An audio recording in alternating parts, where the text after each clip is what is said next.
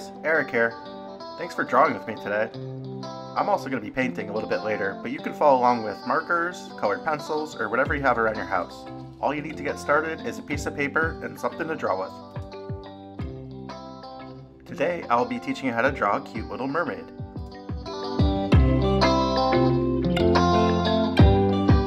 Let's start by drawing a wide U shape. This is going to be her head. And two cute little ears. I know it's hard to see with my hand in the way, but I'm drawing a starfish in her hair. You can always practice your stars on an extra piece of paper.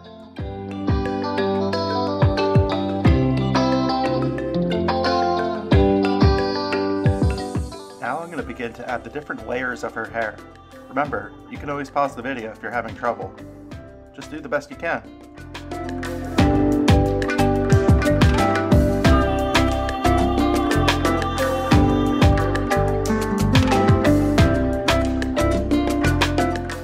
Did you know that in Old English, mermaid literally means woman of the sea? And now we're going to add her neck, shoulders, and give her some arms. Hands are super hard to draw, so I'm just going to show the side view of her hand with it getting skinnier where her fingers are. Same thing on the other side.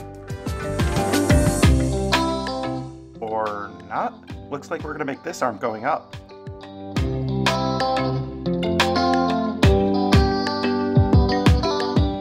Time to add the top of her swimsuit. I'm going to make mine out of two scallop shapes. I'm going to make sure they overlap in the middle.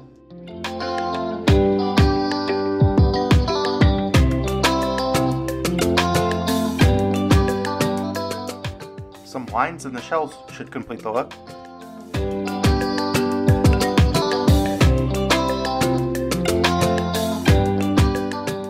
Tummy time. I'm going to model my mermaid after Ariel from The Little Mermaid. So let's give her some, I don't know what to call them, fish hips? An upside down U in the center of the face will give her a cute little nose. Then the same shape, just bigger for her eyes. Give it some eyelashes. And some eyebrows. Just don't angle them downwards or she'll look like the angry mermaid, not the little mermaid. Finally, let's give her a big smile. Now I'm just going to add a few more sections to fully fill out her hair.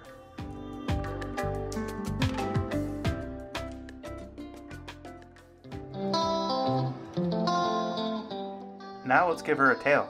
Just follow the shape as best you can.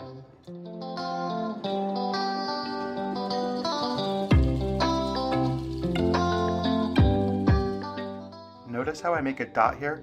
This is how I'll know where the center of her fin goes.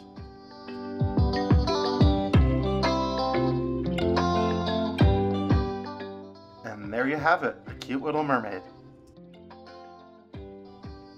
Here comes the satisfying part. I'm going to crank her video up super fast so she'll fill in right before your eyes. I'm going to be using paint, but remember you can use markers, Sharpies, or whatever you have around the house. Also, don't forget to subscribe, like, and hit that notification bell to remind you when our videos go live, every Wednesday and Saturday. Did you know The Little Mermaid was actually based on a fairy tale? It was written by Hans Christian Andersen in 1837. And the story was actually really sad. I think I like the Disney version better.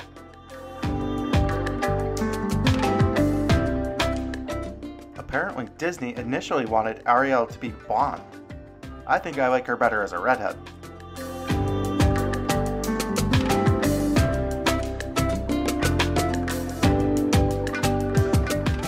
Did you know that The Little Mermaid has been released in 40 different countries?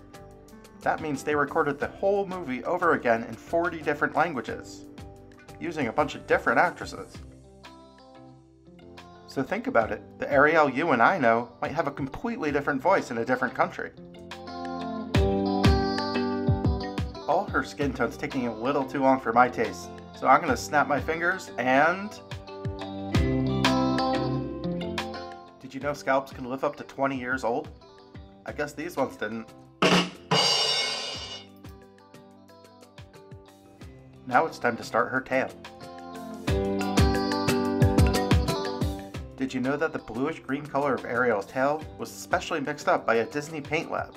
They even named the color Ariel after her.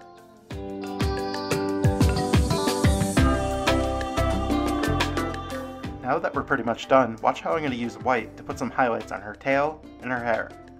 It's just a little trick that I think helps everything pop out and it looks really good.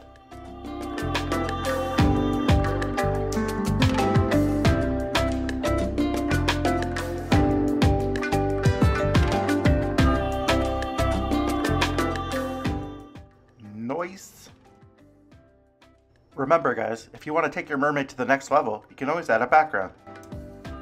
I'm going to do that just like this. How easy was that? I hope you guys had fun making some art today, and I hope you'll hit that subscribe button, like, and hit that notification bell to remind you when our videos go live every Wednesday and Saturday.